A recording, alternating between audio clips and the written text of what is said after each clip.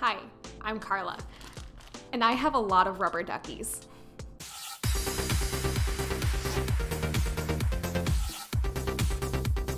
I have quite a few rubber duckies on my desk, and if you go into many software engineering offices or home offices, you're going to see rubber duckies everywhere.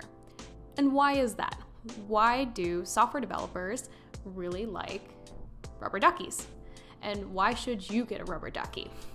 So, my embarrassing amount of rubber duckies is mostly because my little brother decided to get me a bag of 100 mini rubber duckies for Christmas last year. I don't think most programmers have this many rubber duckies with them, but they are absolutely all over my office and my home.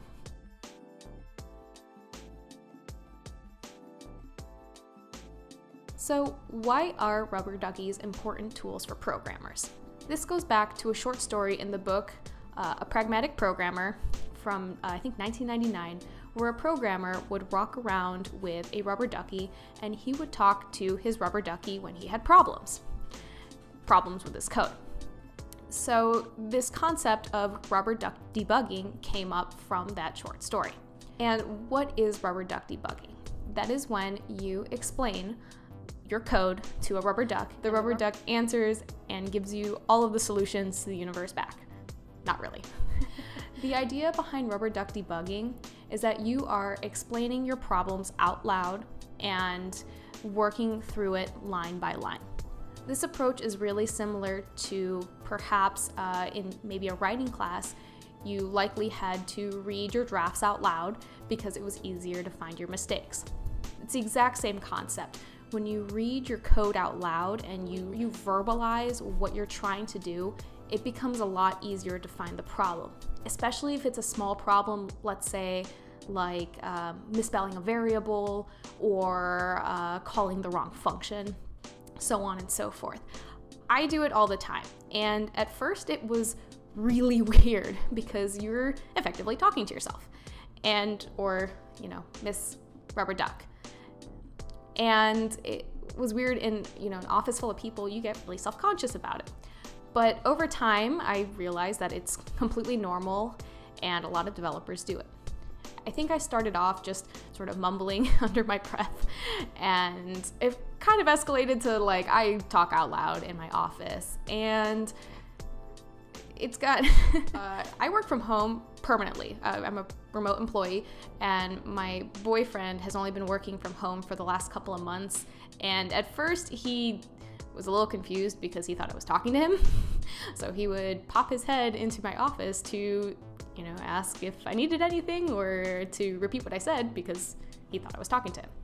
So it's really feels kind of self-conscious at first. You'll feel self-conscious, but I think eventually you realize that either you're alone and no one cares, or you have no one around you to care, or that everyone does it to some extent, and that I personally feel it really helps. Maybe some other people, they're able to internalize their thoughts in a way that they can solve all their problems by just reading their code. Personally, I can't. I love talking about it out loud, and I love ranting about my code out loud in my office. I don't have a problem with it. So that's why rubber ducks are absolutely fantastic tools. You don't actually need a rubber duck with you. The whole point of rubber duck debugging is the concept of explaining your problems out loud to help you become a better developer and find the problems in your code. And it doesn't need to be a rubber duck. I also have a Scooby-Doo on my desk, and my dog, Frankie, is a great debugging tool too. You can also practice this with your friends or coworkers. Definitely in the beginning when I was first learning how to code, sometimes I just had a problem and I would call up some of my classmates to say, hey, I have this problem. Can I just explain it out loud to you? Can you help me solve this? And probably 75% of the time we would figure out the problem, or well, about 75% of the time I would figure out the problem while describing it to my friend. So it's really, really helpful, and they're also really fun to look at. I bring these with me when I travel for work, and I give them out to my colleagues and my coworkers and my coworkers' kids because I have 100 of them. I do not need 100 rubber duckies. I don't think any programmer needs 100 rubber duckies. I think rubber ducks are my favorite programming tool that does not reside on an actual computer, that is not a piece of software. Hopefully you found this helpful.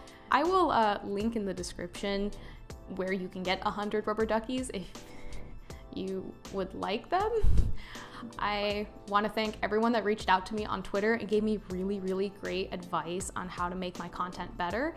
And I responded to a bunch of people, and I will be adding that into this video. So if you reached out to me on Twitter, thank you so much. And you can reach out to me too if you need help with any 100 days of code, free code camp, so on and so forth. I'd love to help you out for sure. And yeah, like and subscribe for more content.